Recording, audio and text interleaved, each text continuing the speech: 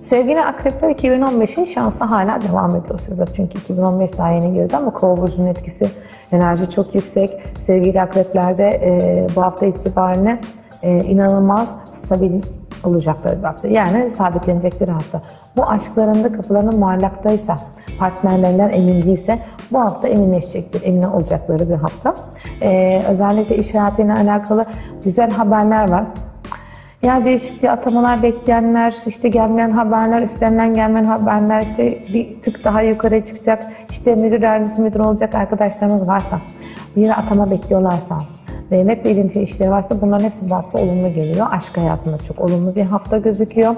Kendilerine inanılmaz değişiklikler yapacakları bir hafta. Kadınların da estetik yapmak istiyorlarsa bu haftayı kullanabilirler sevgili Akrep kadınları.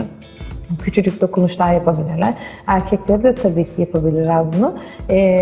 Bizi takip edenler sonrasında neden biz yapmıyoruz diye soranlar oluyor. Sizler de yapabilirsiniz. Kendiniz için küçük yatırımlar yapabilirsiniz. Bunlar ev girişimi olabilir, ev araştırması yapabilirsiniz. Bu hafta bir şeyleri almakla, satmakla ilgili ne varsa bu hafta çok şanslısınız. Bence sevgili Akrepler, bu şanslarınızı kullanın, sakın atlamayın, sakın es geçmeyin, sakın biz yapamayız demeyin.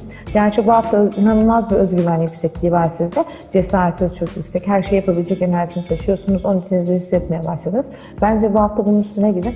Belki de hiç beklemediniz, çok arzunuz, motorunuzu, arabanızı, evinizi ya da kurmak istediğiniz küçücük bir büfenizi ya da kafenizi kurabilirsiniz. Bu hafta bu anlamda girişimlerden inanılmaz olumlu cevaplar gelecek size. Hayallerinizin peşine gidin. Bakalım onları gerçekleştirmek için ne kadar güç var sizde. Bunu göreceksiniz. Bence tam %100 bunun girişimleri yaparsanız olumlu cevaplar alacaksınız.